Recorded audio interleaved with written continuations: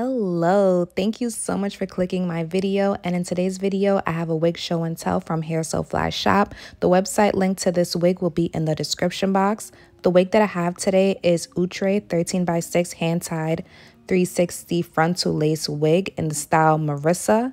The color that I have is 2, and this wig is available in 10 color options.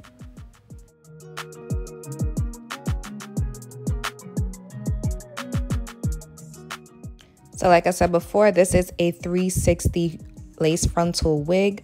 The parting space at the top, I would say, is a 13x6 frontal parting space. You get a lot of parting space. You get 2 combs in the front, not too far from the temple, another comb in the nape area with adjustable straps. They also inserted an elastic band so you could get an extra secure, snug fit. And the cap material, I would say, is a stretch fit, breathable material. This is what the wig looks like straight out of the box.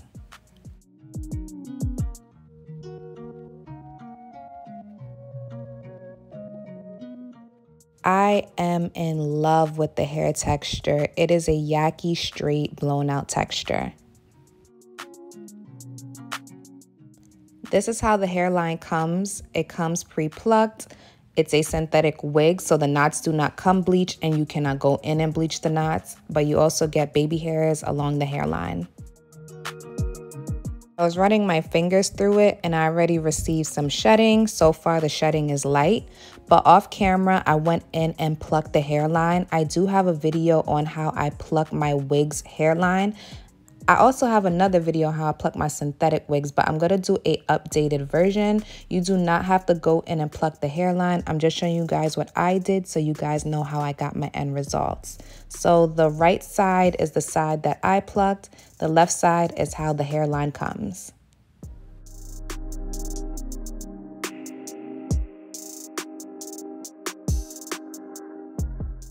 This is how the hairline fully looks after I went in and plucked both sides. And this was the amount of hair I plucked from the hairline.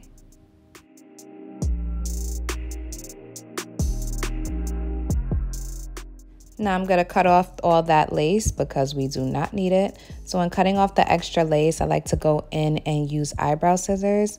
I'm just taking the scissors and cutting right along the hairline. If you have your baby hairs out, be sure to pull it back so you can see right along the hairline. And I'm cutting in little zigzag motions.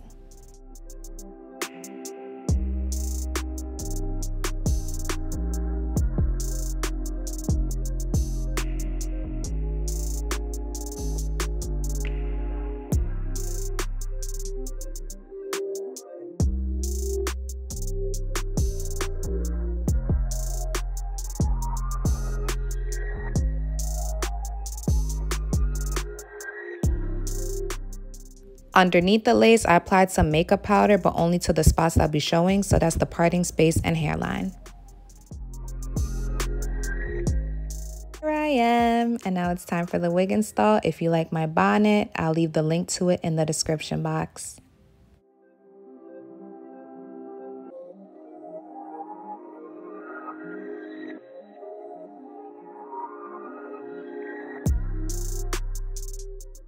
Okay, I got some nice new fresh meat meal braids. So I'm gonna show you guys what I look like. You guys always ask, what does your braid pattern look like underneath? And I like to keep my braids really small just so my wig can lay really flat at the top. Underneath the wig, I'm wearing a brown stocking cap. And as you guys saw, I like to put on the elastic band first and make sure it's like laying in the nape area. And then I pull the wig forward.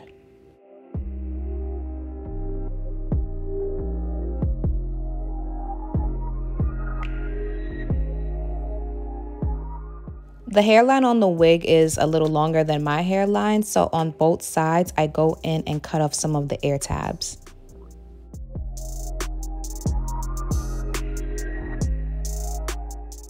Now that the wig hairline is laying flat on my hairline, I need to get the lace to blend in a little bit more with my skin.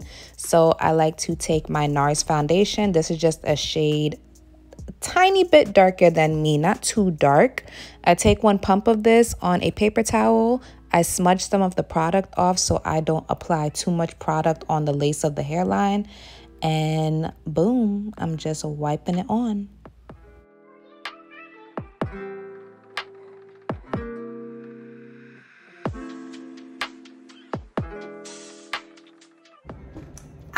usually talk on camera, but it's serious right now.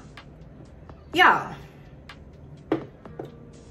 This lace looks so good. That's one thing I love about Outre or just like synthetic wigs. It's something about their lace that's just, wow. Wow. Let me finish.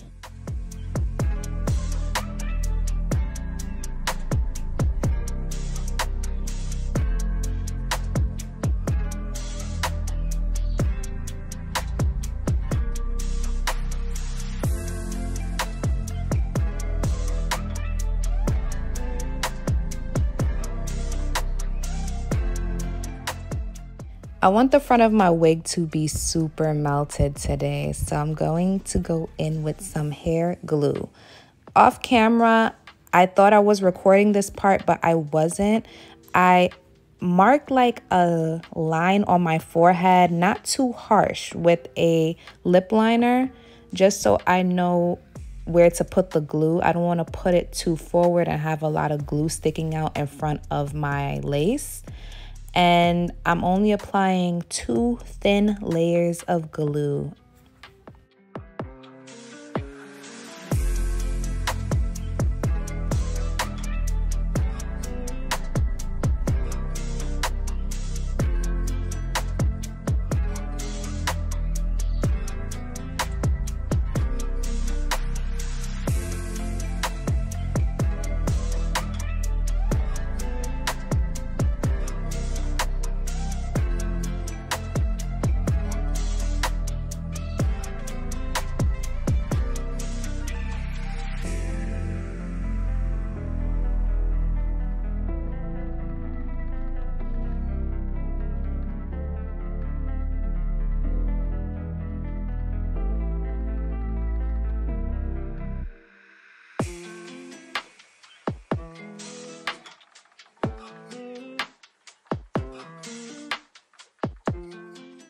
This next step right here can make or break your install. So when laying the hairline of the wig on the glue, take your time and be sure to stretch out the wig hairline. So when you drop it on the glue, it's not like kind of bunched up or anything, because if it's bunched up, you're gonna have lumps on your hairline.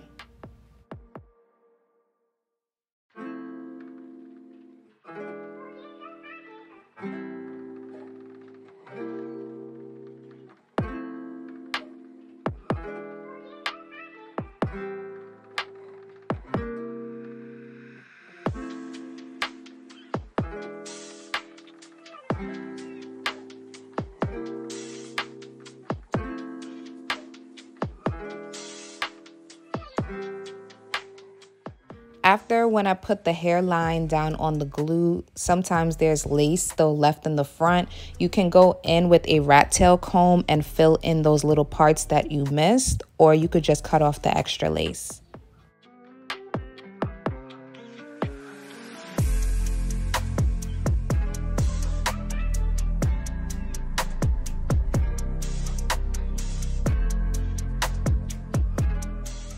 For some extra hold and a super more melt, I'm going in with this bedhead hardhead spray, and I'm spraying 1 layer of this on top of the lace.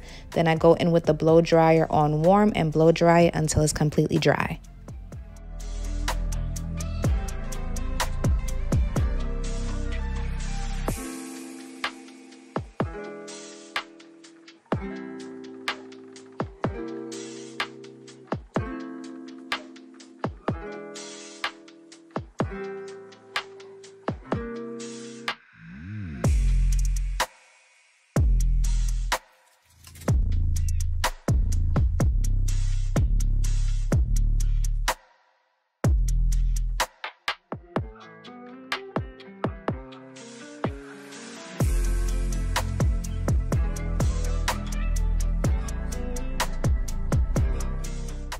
For about 10 minutes, I left this bold hold edge band on the hairline of my wig.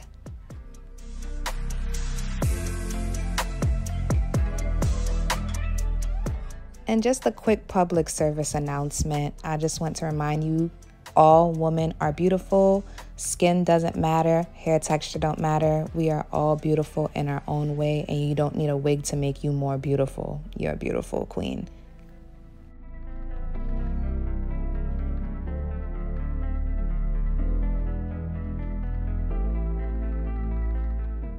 Okay, how we looking? How we looking? Ooh, what Rihanna said? Ooh, butter. That melt is looking real good, especially for something that's so affordable.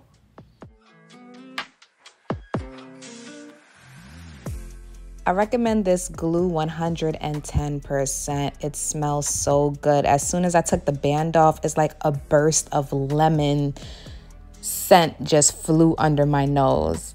But now I'm going to go in and apply a few swoops of baby hairs. I'm keeping it real simple, just applying 2 little baby hairs on my temple and a little bit of sideburn. My scissors is dull, so I was kind of struggling to cut it. To lay down the baby hairs, I'm going to go in with that Got To Be Glue spiking gel. Well, they call it glue, but to me it's still gel.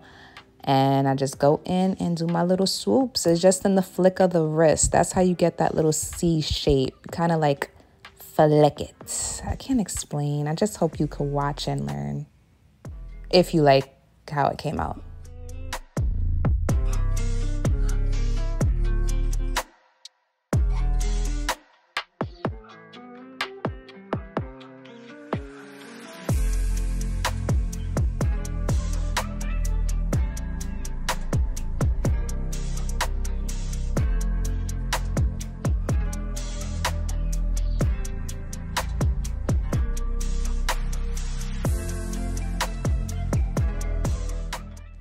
On top of the lace, by the parting space only, I'm going in with some Maybelline Fit Me powder in the shade 360. This just helps hide the knots on the wig, and it also helps the parting space look a little bit more like scalp.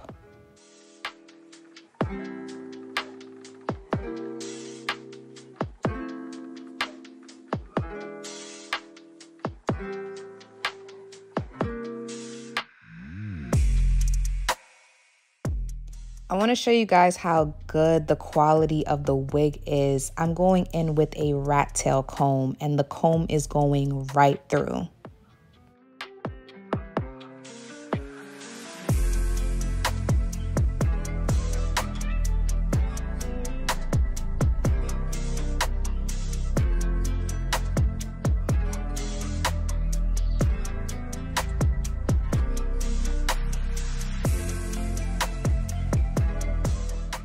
Before I show you guys my end result, quick shout out to this amazing Atlanta hairstylist. Her YouTube channel name is Blue Did It. She inspired me to take a step further with my install and really get it to melt. Follow her and support her. You won't regret it. And tell her that Body by Kara sent you. She also has some online wig classes that I'm going to purchase. So you guys know I'm not stingy with no information. If you love my channel, definitely check her out.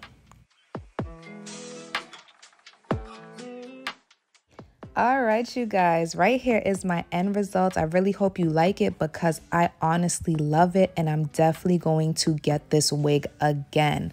I recommend this wig 200%. I went from 110% to 200%. Love it. Look how natural it looks, and because it's a yucky texture, it just lays so smooth, and you can see the nice coarse texture in it. I love it. Love, love, love, love, love, love, love, love it. The wig luster is low, but if you feel like the wig is coming off shiny, you could always go in and dim it down with dry shampoo. I don't have any dry shampoo on the hair.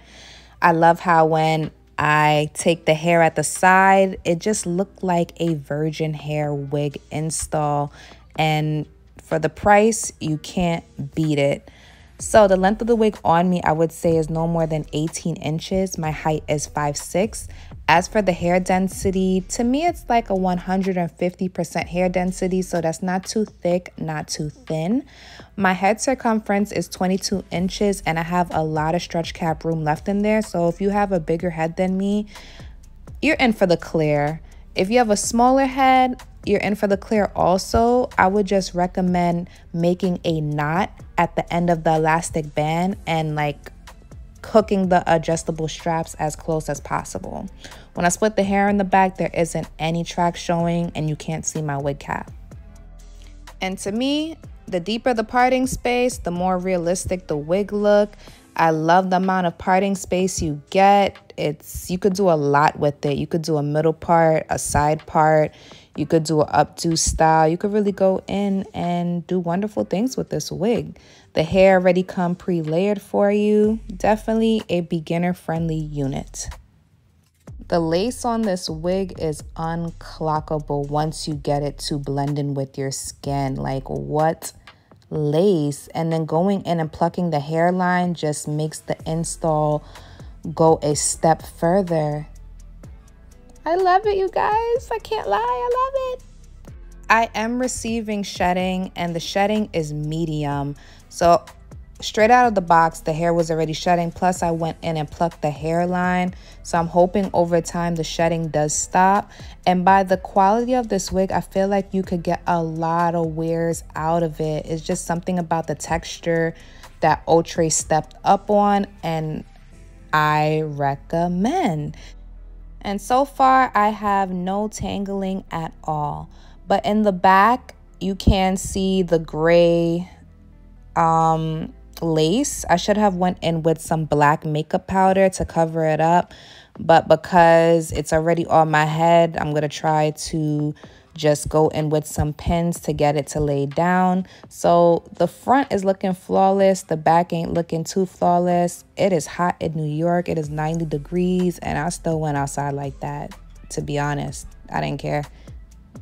But yes, it is giving affordable cuteness overload. I love it, and I love it way more in the updo style.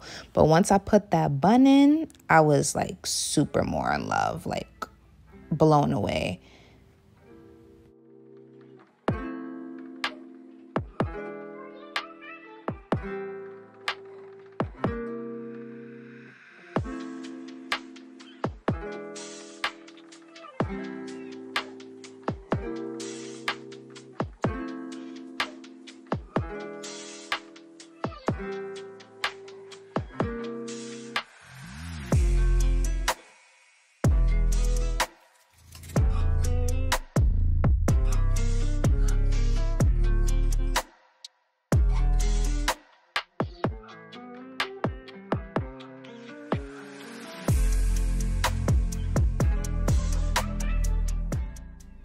My bun ain't the most neatest perfect bun, but I love how it looks with the style overall.